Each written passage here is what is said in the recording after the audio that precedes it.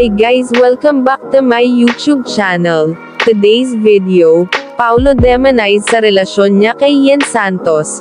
Paolo Contis talked to Nelson Canlas on 24 Oras about his romance with Yeng Santos. The actor admitted to feeling sad before that his romantic relationship with Yeng was demonized on social media.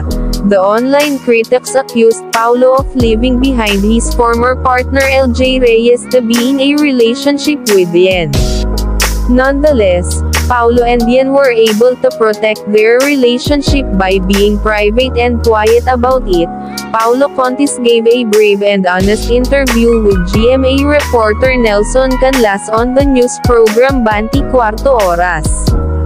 During the interview, Paolo admitted to feeling sad before that his romantic relationship with actress Yeng Santos was demonized by their bashers. The basher accused Paolo of leaving behind his former partner LJ Reyes to be in relationship with Yeng. Despite the hatred they received, Paolo and Yeng were able to protect their relationship by being private and quiet about it.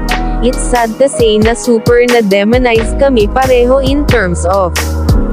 Parang super laki katulad nga ng sinabi mo pagdating mo kanina the words hates man, natuto na ako aminin naman natin there is too much hate for me parang akin.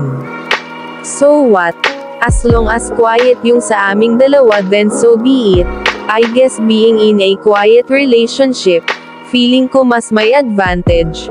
She's a very private person sa amin.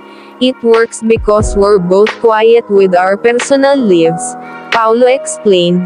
Please like and subscribe to my YouTube channel para lagi kayong updated sa aking video. Stay safe and see you again.